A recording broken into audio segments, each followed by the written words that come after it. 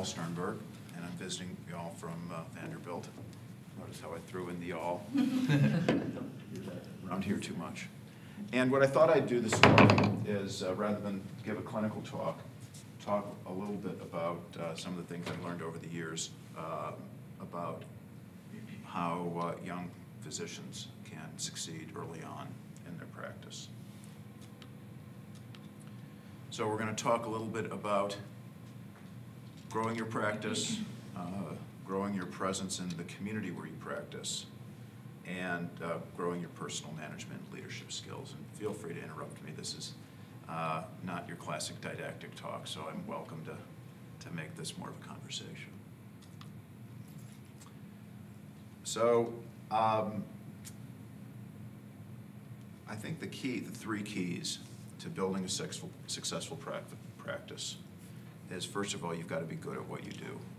And I know people talk a lot about the three A's, being affability, availability, and ability. But if you're not really good, I think it will catch up to you at some point. So I think that really not only being good, but keeping up is important. We're going to talk a lot about how to provide good service to your patients. And then one of the most important things that I see changing a lot with subsequent generations of physicians is the unwillingness to actually get out of your office and introduce yourself and meet doctors, and as opposed to kind of feeling like I'm the great Paul Sternberg who trained at Moran and patients should come to me, and it doesn't work that way. So I really believe that whether you're going to be a clinician scientist or a clinician educator, a clinician who practices in an academic setting or in practice, you need to be a good ophthalmologist. And the people who end up doing science because they're lousy clinicians, you just don't want to be that. I think you've got to be capable. You have to, because one day you're going to be, if you're a clinician scientist, you may end up being a department chair. Well, if you're a department chair, you're going to run grand rounds. You're going to do professors' rounds. They're going to expect you to know the field and be competent. You're going to be working with residents and fellows, and the last thing you want is for them to kind of be deferential or even critical of, or just dismissive is probably the best word, be dismissive of you as a clinician. You are a doctor first and foremost. And so whether it's your knowledge base, your procedural skills, they need to be outstanding, and you need to keep up. It's one of the hardest things to do, quite honestly. This field, all fields, are changing dramatically. And when I reflect on what I learned in my fellowship and what I do today, they're just, there's very little that I do today that was the way. I mean, we did lasers for macular degeneration. We couldn't treat macular holes. We were talking last night at dinner. We didn't have liquid perfluorocarbons. I mean, there wasn't small gauge surgery. And if you were someone who kind of, I had a faculty member at Emory, trained at Wilmer, and she was extraordinarily capable. And about a year in, the fellows came to me complaining about they didn't like working with her. And I said, why don't you like working with her? And they said, well, she does everything differently than you guys. And I said, well, differently is good. It's good to have people that train to different places. I said, yeah, but we don't think it's better. We think it's not as good as. And how did she respond when you suggest she do it another way? She says, well, this is the way I learned it at Wilmer. So I brought her into my office. We sat down, and I said, fellows are identifying that you're doing some things differently. I said, that's great. When they ask you, why are you healing membranes, with a scissors rather than with a forceps, what's your answer? Well, that's the way I learned it from Dr. Heller. I said, well, that's probably true, but that's not an answer. You need to be able to tell them I do it this way because it's better than that way, and why. And one more thing, if you go to Dr. Haller today, she may not be doing it that way anymore. Just because she did it 2 years ago when you were her fellow doesn't mean she's still doing it. You have to evolve. And everything you do you have to have considered the different options and made a decision. So with the residents or the fellows, you're going to be working with a bunch of people who do cataract surgery, a bunch of people, and they will do it differently. And hopefully your technique is not going to be Dr. A's or Dr. B's or Dr. C's. It's going to be yours, taking what you have decided is the best of all of those. And then when something else comes along, it's critical for you to look at it, evaluate it, perhaps visit someone who's doing it, or go to a course at the Academy or ASCRS, and then decide whether you're going to incorporate it into your practice or not. I'm not saying that every new thing that comes along you need to do, because a lot of it's crap, and a lot of it will be dangerous to the patients. There are people who always feel like they need to be the first person doing things. I don't want you to necessarily be the first person doing things, but I don't want you to be the 20,000th person to do it. You know, be something like the 100th person to do it. Let it get some traction. Let there be some evidence. Look at it objectively. Is it going to make your patients better? And if so, I think you need to incorporate it into your practice. Service. Whether you're good or not, the patients quite honestly won't know. They really don't. You know, they don't know whether your cataracts, you know, whether your rhexis was beautiful or not. They don't know whether the IOL is perfectly centered or not. They just know whether they're seeing better. And I remember my resident surgery well enough to know that I had some pretty ugly eyes post-operatively that saw 20/20 and were really excited. You know, eyes that I really struggled with during the surgery when I wasn't a very good surgeon.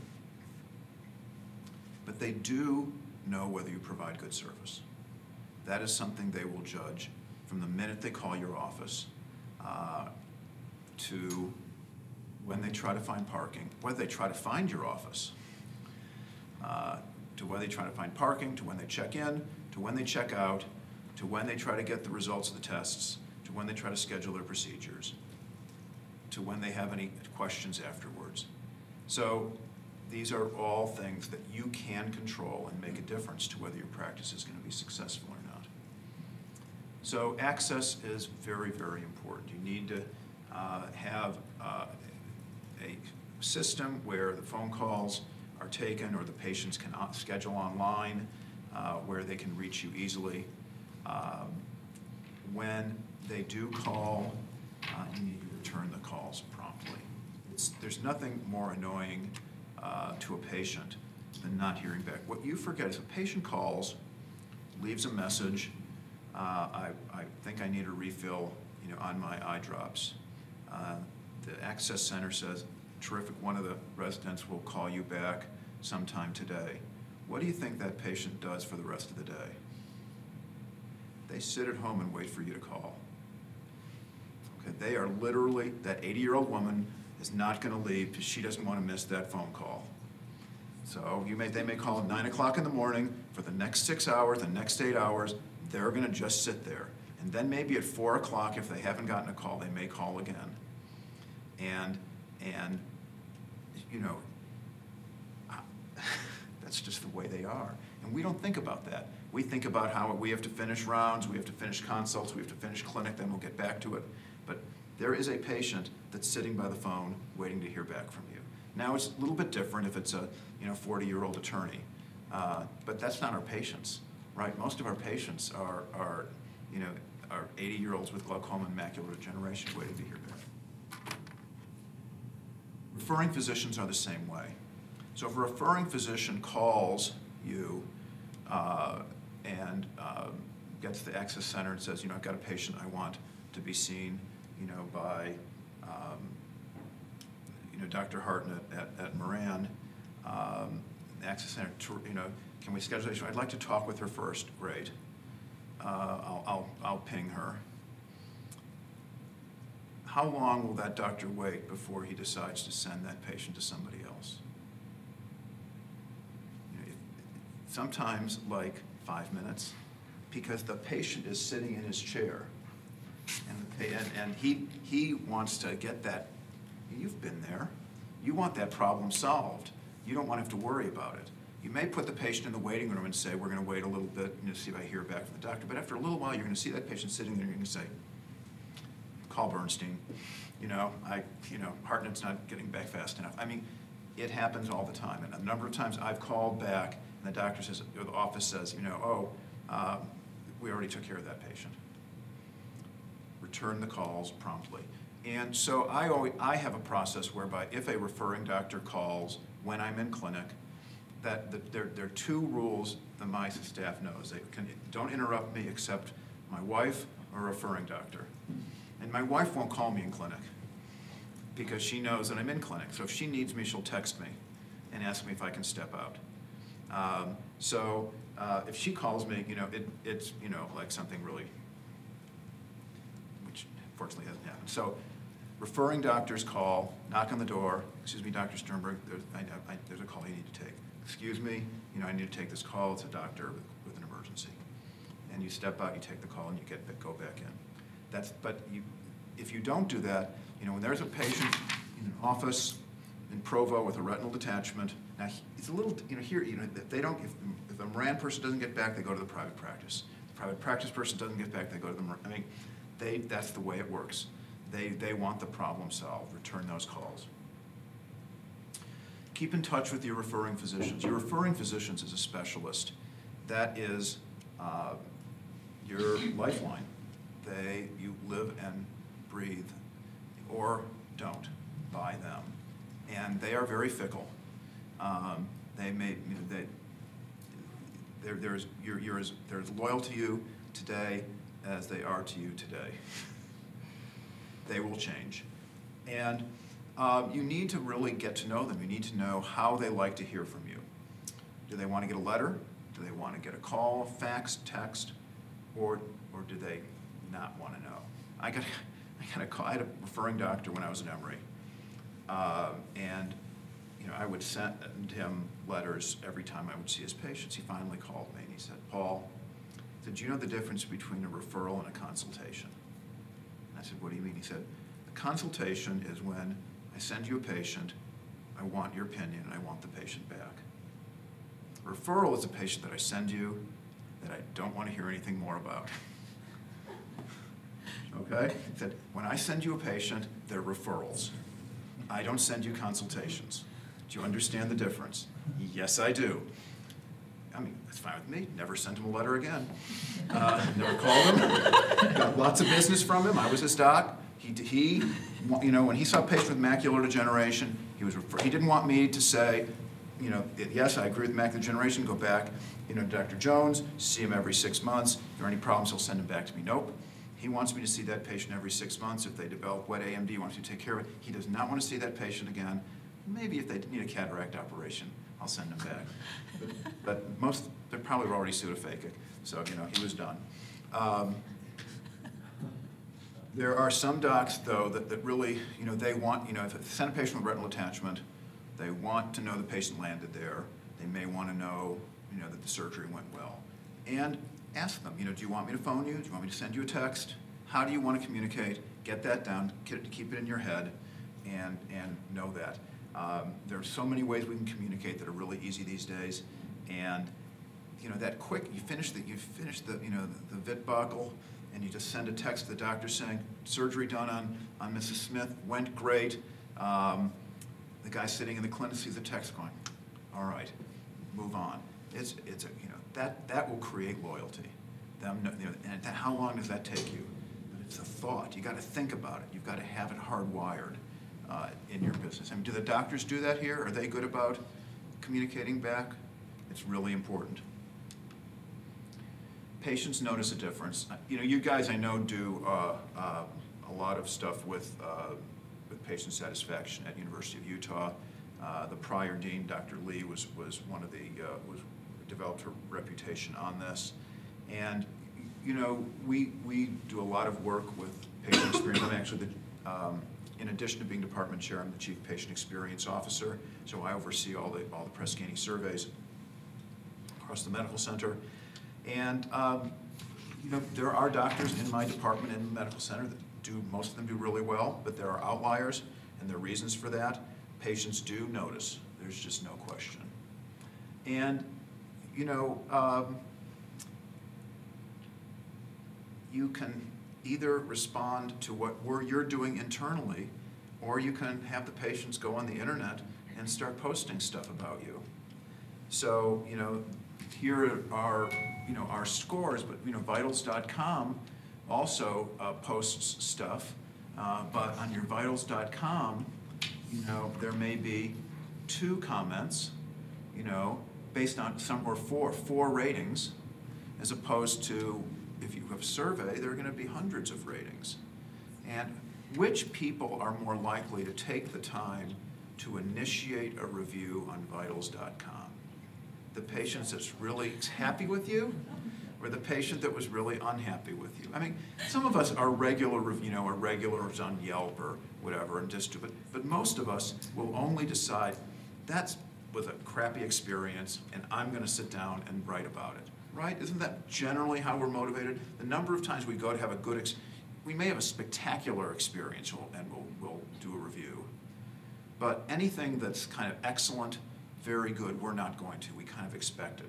So, but if it's bad, we're going to write about it. This is what my vitals.com looked like 5 years ago. You can see that I had 4 reviews, and there was 1 person who didn't like me. Okay, so look what my overall rating is, 2.5. That's not very good, right? So if you go, if I'm Googled, and this bumps up at the top of my Google search, 2.5 stars, you know, I'm not going to get very much business. So you've got to, first of all, put in some sort of system in your practice, or if you're at a medical center, that will post the scores. So because there's a way to get the search to put the institutional rating higher, and then periodically search yourself. We went to Transparency putting on the website our star ratings. Actually, Utah was the first place to do that. They were really doing poorly in their patient satisfaction scores. They started publicly reporting, and like magic, the scores got better. The doctors really responded to it. Here's what mine looks like. You can see that I went from 2.5 to 4.9, and that I had 81 ratings, you know, not 4. And this is from a few years ago. And the comments, you know, were positive. So transparency, here's what happened to us when we started publishing our scores. We were in the 48th percentile. We went to the 70th percentile, and we're, I think, in the 80th percentile now. And every institution that has done that is seeing this improvement. Now, obviously, everyone can't be in the 70th percentile. So it's kind of like what Lake Wobegon, you know, where everyone is above average.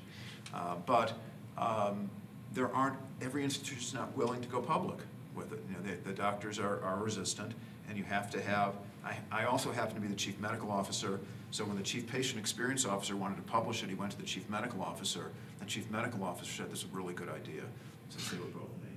So we moved it forward, and, you know, I like talking to myself. And it's the obligation of the division chief or the chairman to, when there is a physician that has lower scores, to sit down with that commission and have conversations with him or her, point out that they have lower scores and try to motivate change. And when you have those conversations, I'm not sure if I have the slide in here, what do you think you'll hear from the doctor when you sit down and say, you know, what's going on? What will you hear in that conversation?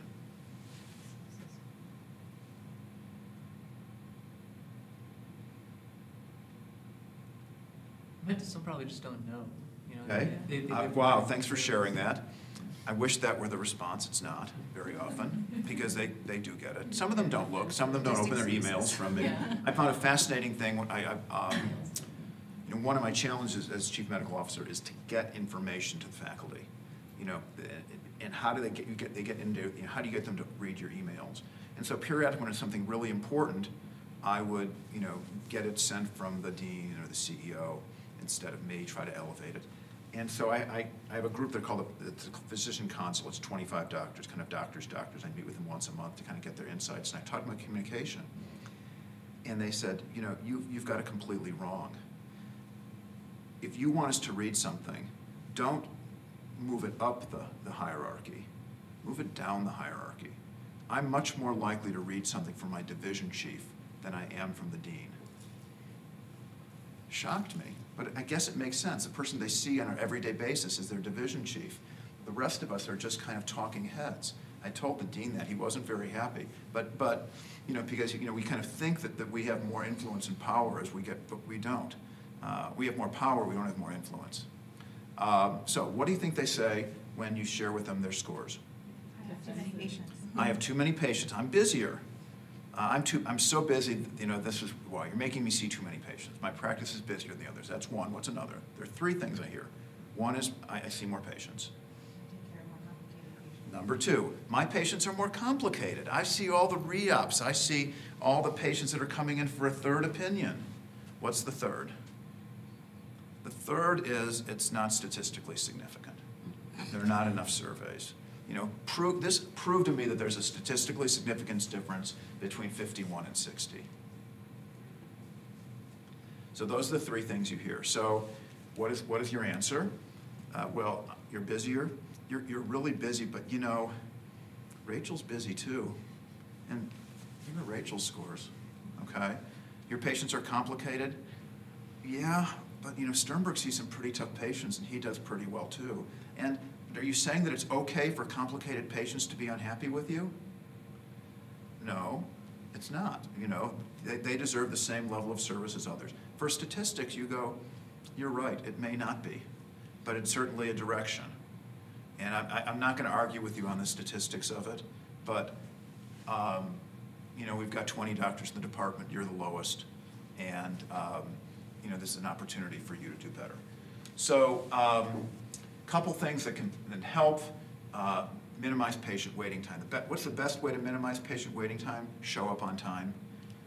If your clinic, number of doctors that will, if their clinic starts at 8, they may not show up to 8:30, 8:45. If my patients are dilating, they're never ready for me. If I show up, they're not ready. What's the best way to get them ready? Show up.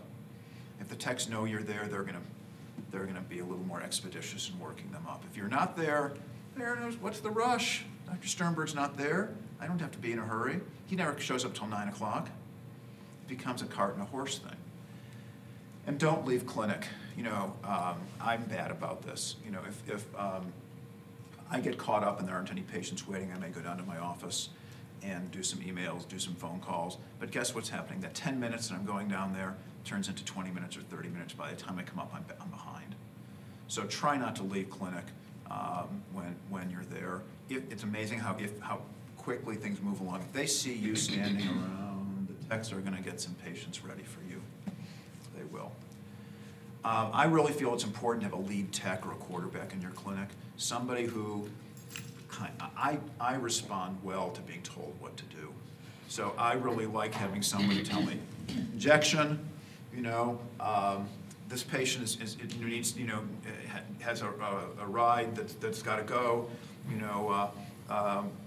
and they, need to help drive the efficiency. You need to empower them, let them know that they are in charge, that it's their, and it's great ways to start with a huddle at the beginning of the day, saying, we've got 28 patients today, we have 6 new patients.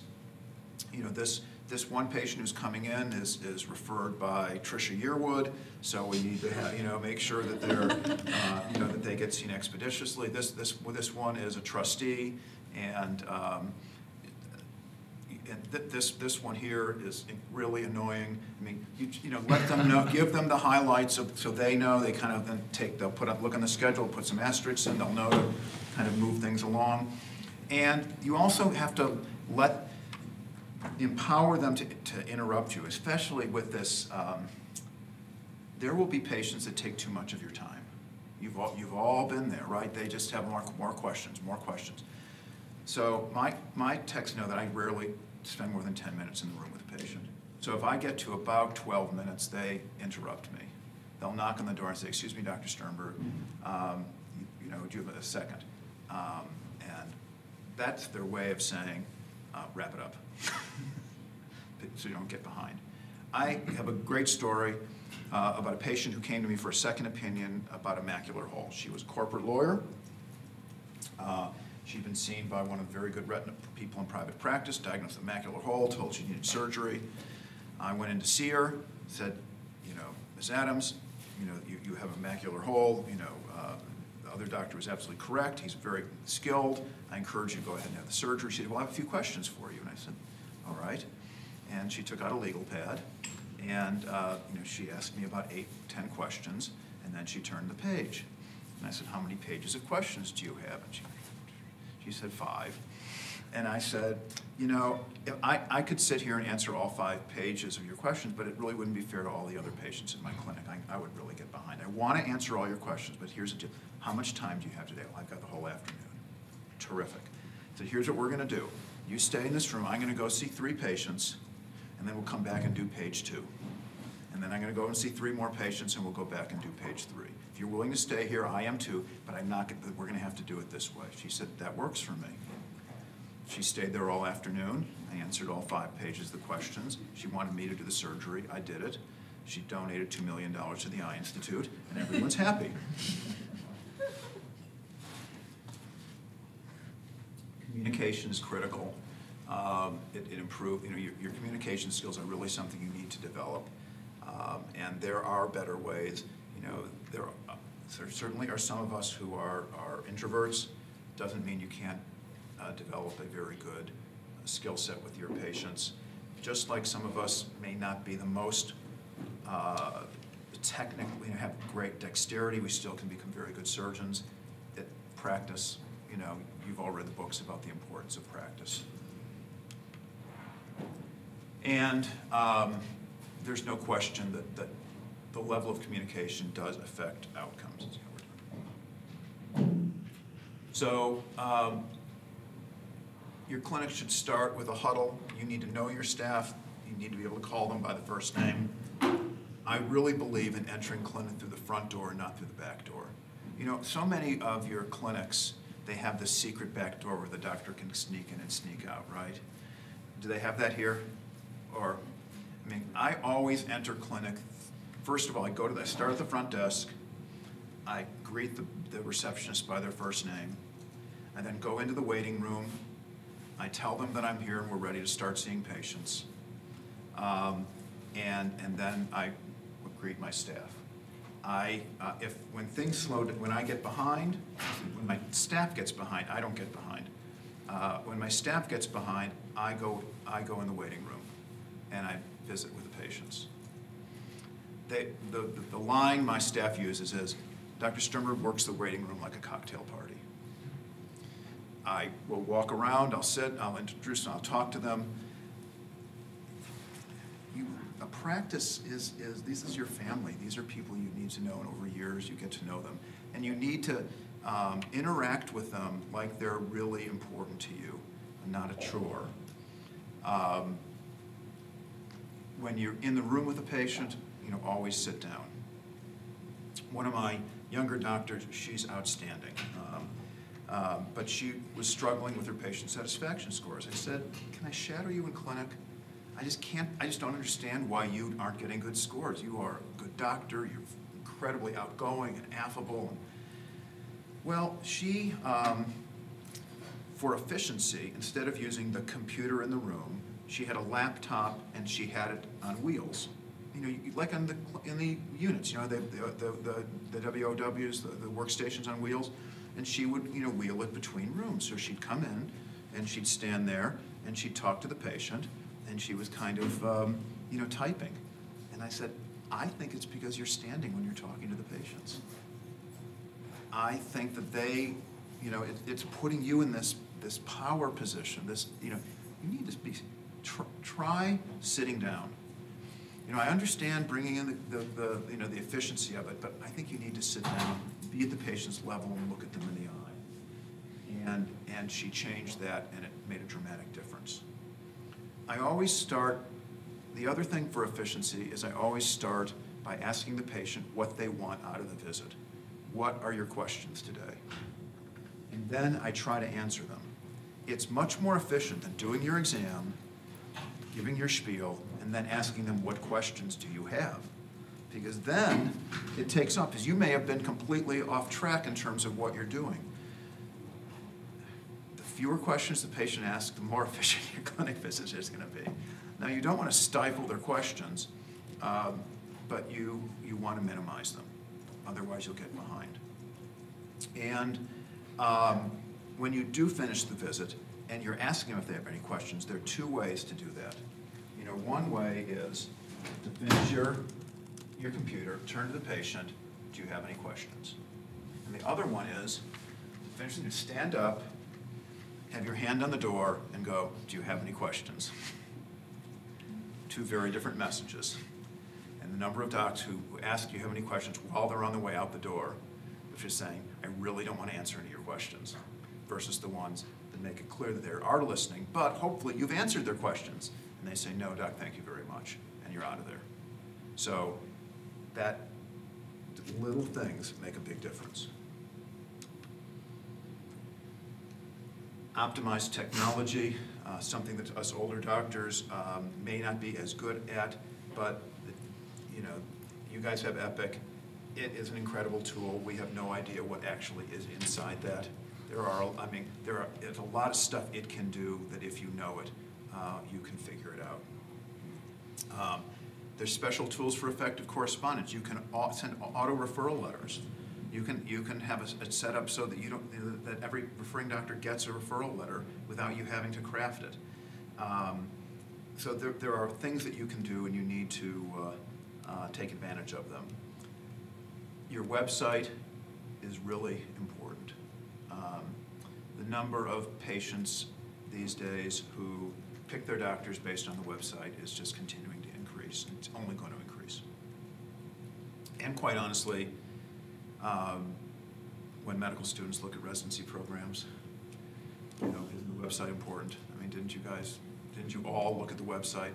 You interview 25 places, 20, whatever it is. You can't know everything about everyone, so when you're on the plane, you're in the airport before your next visit, what do? You go to the website. And then you go, wow, this is a good website, tells me a lot about the department. You know, well, this is a piece of crap. You know, and you make a judgment about it. You know, just like your tour guide. You know, if your tour guide's affable, you like the place. If your tour guide is, you know, sullen, you're not. It's nothing to do with the place. It has to do, but that's what you take away. And teaching aids can be helpful as well. Always strive to improve. I really think shadowing is important, especially, actually any stage. And if there's someone who you've heard is a really good, runs a great practice, ask if you can spend a day following her. You know, see how she runs her practice. And if there's someone you trust, you know, ask if they wouldn't mind shadowing you and seeing how you run your clinic and give you pointers. My administrator will do that a lot because she's not a doctor, and so, but she's very committed to the efficiency of our practice. So I encourage her to shadow the doctors, and it's also a nice way for her to build a relationship with them. And she learns a lot about best practices by doing that. If you look at the biggest driver for positive patient experience in most clinics, it's about informing patients about delays in waiting time. It's kind of part of my working the waiting room, letting them know where we are, what's going on. One of the biggest changes in the airline industry came about 10 years ago when they decided that it was better for them to tell the patient, tell the customers when there were delays, and as much information about why there's a delay than when they didn't. When you were just sitting there waiting and didn't know anything. You'll notice that they try really hard to say, I'm sorry, we're delayed, there's been weather in Chicago, the plane's gonna be there. That didn't happen until about 10 years ago. We don't do that very well here. You know, Dr. Sternberg is running behind. He had a couple add-on new patients that were unanticipated. You know, he'll get, you know, he'll be about 10 or 15 minutes behind. We're gonna put monitors in the clinic. We're putting up a board like in the airlines. You know, when you check in, you'll see Sternberg 15 minutes behind, you know, Patel on time, Kim hour behind. It's going to be transparency. I love it. It's going to drive efficiency. It'll work. And we do a lot of. Do you do lean management here? You guys know what lean management is? Yes. It's just a way to identify workflow improvement opportunities. One of the things I think is really critical is this one: be selective in your use of testing. I think that we over-test. And I also think that we often have patients ping-ponging back and forth too many times between different things. And if you can minimize the number of times that you see a patient. So if a new patient comes in and the patient, the staff looks at them and says, you know, Dr. Sternberg, this patient is being referred for a melanoma. You know, would you like me to get an ultrasound before you see the patient? You know, yeah, get an ultrasound and photos. I mean, that, rather than me, staff seeing the patient, me seeing the patient, sending them for the image, coming back, you know, try to minimize that. That will streamline care. This is really important also. Don't sit in your office. You need to round in your own office, round in your building, visit community physicians, attend hospital staff meetings. You need to be visible and you need to be seen. And especially if you're new to a community, you really need to get out and introduce yourself. And just be persistent. When people, you know, we'll have residents who want to go back to Los Angeles, and they'll say, I can't, nobody's looking for anyone to hire in Los Angeles, and what do I do? And I basically say, well, how important is it for you to live in Los Angeles? My family's there, I really would like to live in Los Angeles. I said, set up a practice. Well, how am I going to do that? I said, you know, how quickly do you need, how much money do you need to make, how quickly? Because if you're willing to wait, you'll be successful. Communities are growing, doctors are retiring, you're good. If you're willing to wait, you know, you don't have to do, you know, you're willing to not do 8 cataracts a week your first year. If you're willing to do, you know, a couple a month and then gradually build it, almost wherever you go, you'll be successful if you're willing to now the challenges these days, you know, getting on insurance plans can be difficult, but if you use that free time to your benefit, if you're not busy, get in your car, go visit people, make yourself go out, you know, whether it's physicians, whether it's nursing homes, whether it's bridge clubs, you know, where are patients going to be, and, you know, potential patients, and you get your name out, and they'll I mean, early on in my practice, I realized that one day I was leaving the practice, going home. It was about 6 o'clock at night, 6:30, and there's a little old lady sitting in the waiting room. And I said, excuse me, ma'am, are you waiting to be seen? No, I'm finished being seen. I said, well, are you waiting for someone to pick you up? She said, well, yes, the shuttle from, you know, my, you know, nursing home is going to pick me up. And I said, well, what time was it supposed to pick you up at? Well, it was supposed to pick me up at 6 o'clock. I said, well, it's 6:30. She said, oh. I said, which nursing home is it? I said, I'll take you home. My business from that nursing home went through the roof. There's a doctor that'll give you a ride home if you miss the shuttle.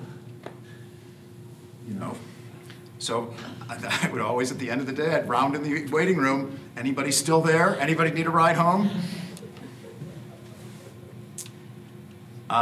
I think it's important you get engaged not only in the medical community but in the non-medical community. That you can build your practice as much by people who are non-physicians getting to know you and think that you're a good person than if they are physicians. I think it's important for you to volunteer, but be selective. Your time is valuable. Make sure that it is work that's meaningful to you and interesting. Don't do something just because it seems like it's a high-profile group, but if there's something that's meaningful to you, you should get involved. And for people who ask, you know, how did I become president of the Academy? I didn't one day, somebody said, well, you should be president of the Academy. It started with, you know, me being active at being the junior guy in the State Society, and then being the program director for the State Society, and then being the loser who decided to become president of the State Society, because it's a thankless job, but taking it seriously, and then getting regional, and then getting national. It's really working your way up. I have people call me who say, you know, Dr. Sternberg, I've been on all these academy committees and I've never been elevated to a secretary position. You know, why is that? You know, I feel like I've really been a very important volunteer. And I said, well, something's happening in those committees that's making them not decide to make you chair of the committee. You know, that you've got to find out what you're not doing, because I'm not in the room, but when, you know, just being on the committee is not enough. They pick the people that they really think are going to perform well and are good team players and good leaders. There now more and more are young physician groups, and I think these are really great. The Young Ophthalmology Group for the Academy is fantastic, but they also exist in subspecialty organizations now. They exist in the local ophthalmology, local medical societies. And then I do believe in engaging the non-medical community. My interest was always the visual arts. So over the years, I started out in Atlanta on I love photography. There was a little group called Photo Forum that I joined and started to meet people, and then got very active in the art museum that way. Met a lot of people in the community. And then when we moved to Nashville, the people from Atlanta called the people from Nashville and said, there's this guy who moved here who was very active in the arts community and you need to get him involved. And before I knew it, I was on the board of the art museum there, and the number of people you meet on these boards that are movers and shakers in the community is really amazing. So whether it's a charity or a cultural organization or your place of worship, you know, these are very important. They can be impactful, and guess what? They will help you build your practice. You'll meet people there that'll want you to be their eye doctor. Oh, you're an eye doctor? I've been looking for an eye doctor. Or my mother's not happy with who she's seeing. Will you see her? And before you know it, word of mouth spreads. In the last few minutes, we're going to talk a little bit about management and leadership skills. So we're moving a little bit away from building practice. So before we do that, are there any questions about the different things I talked about? All right. So to be an effective manager and leader, these are the four things that I think are critical. You need to be very organized, because your professional, your practice, and your lab, and your teaching are all very time consuming. If you're going to layer administrative skills on top of that, you really have to be organized in order to do that.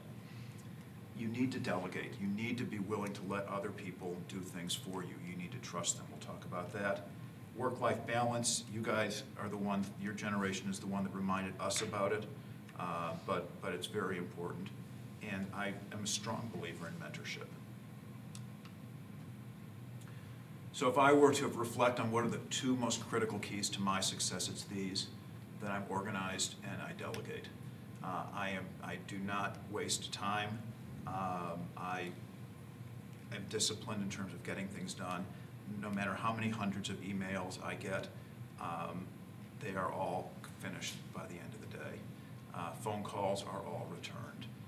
My messages on InBasket and Epic are all caught up. My tasks are all completed. Once you get behind, you get further and further behind. You can't do it. You've got to keep up. And part of the way to do that is to delegate. So you need to empower colleagues and staff to do stuff for you.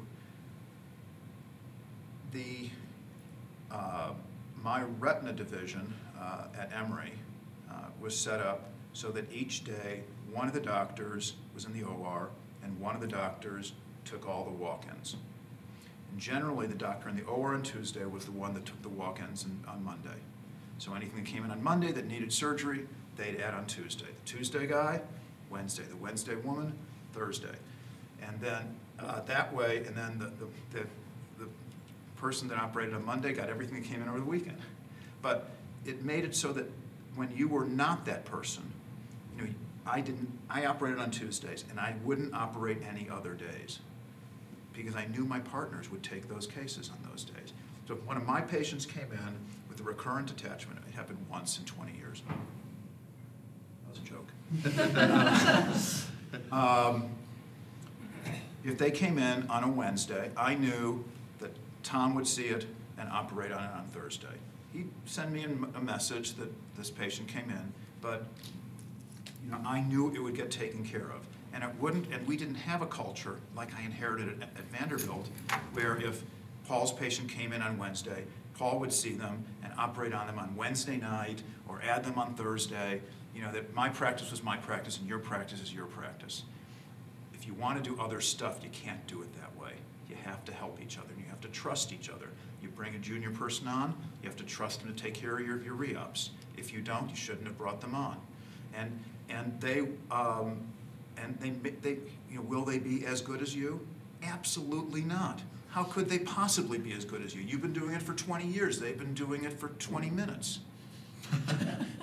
But the only way they're going to get good is if you trust them and let them do it. And they will do the case, and the patient, you know, maybe you have 85% success and they'll have 81% success. But they're still going to be pretty good, and you have to trust them because they won't grow otherwise. And it's the same thing, you know, with your assistant and with the people in your lab. And if they aren't doing it, then replace them. But you've got to empower them and give them the opportunity to grow. And you know all the stuff about when they do screw up, how to manage that. I mean, you can't, you've got to manage them up and not manage them down. But ultimately, it'll grow your team and it'll grow you.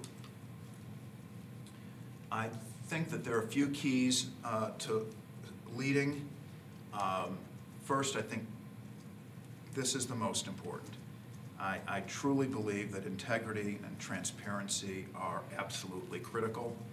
And if someone, you know, I had someone that you know, when I recruit someone and I learn something about them in the process that they didn't share with me that's negative, I'm done. You know, tell me what, if there's a problem in your history, tell me about it. Let's have a discussion. If we can work it out, great. But don't try to hide it. I believe in transparency. Our compensation plan is completely open book. My chairman at Emory was wonderful, and I learned a lot from him, but he believed in what I call the black box, you know, which meant that you had a salary, and then at the end of the year, he would open up the black box, and you know, you'd get bonuses, and you didn't really know where it came from and how. And I said, I am not going to let that happen. I want everyone to know exactly, if you do this work, you're going to get paid this much, and if you do this much work, you'll get paid that much more. And if you don't like it, let's talk about the plan and what are the criteria for the bonuses. But there's going to be no secrets. Respect is important, and obviously that leads to your credibility. You need to surround yourself with good people, and when you find them, you need to listen to them. You need to delegate to them. You need to empower them. Support them both when they succeed and when they make mistakes. Give them credit. Elevate them. You know, if someone else did the work, don't take credit for it. That person will know that you took credit for their work. And the incredible bonus you get from telling, you know, the dean said, Paul, you know, I love the way you organized that meeting. And you go, thank you, Dean, as opposed to saying, you know, I appreciate it, but this was Brian. You know, this would not have happened without Brian. And if you don't know him, you need to get to know him because he's one of the gems in this organization. What a win, you know.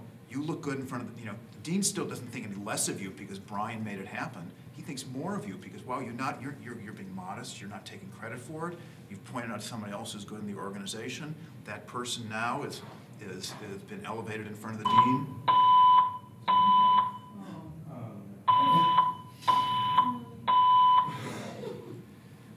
a fire drill? Is that what that is? Yeah, let me go ask Gino.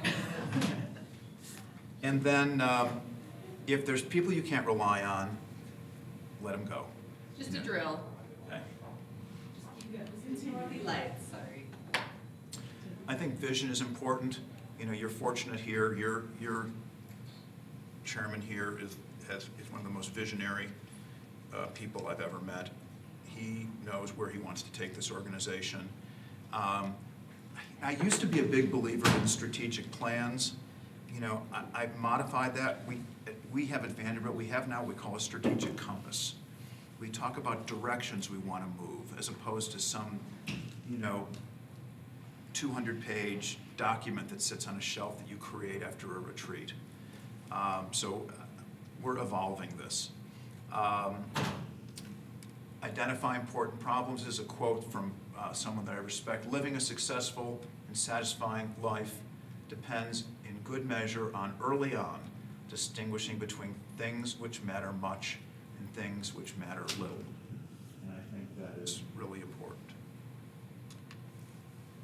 Data, you know, data, accurate, relevant, real time. You know, when folks know the facts, they might not like it, but it will work to help correct the problems. And I think if you can give them the data, and whether, you know, I have a situation now where I have an older general ophthalmologist, and we're trying to talk about whether he should stop operating or not. Well, we look every 6 months at the rate of vitreous loss, or at least, you know, capsular rupture. And I was able to sit down with him and say, you know, you're only at 5%, but 2 years ago you were at 0%, and last year you were at 2%, and this year at 5%. When do we stop? You know, and I said, do you want to be one of those guys who waits too long? I said, is it still fun operating? And he said, what's our timeline? He's going to stop operating July 1. And I think seeing the data really helped him make the decision. And so data, he didn't like seeing it, but it really helped him come to that decision to stop operating. I wasn't asking him to retire. I was just telling him to stop operating.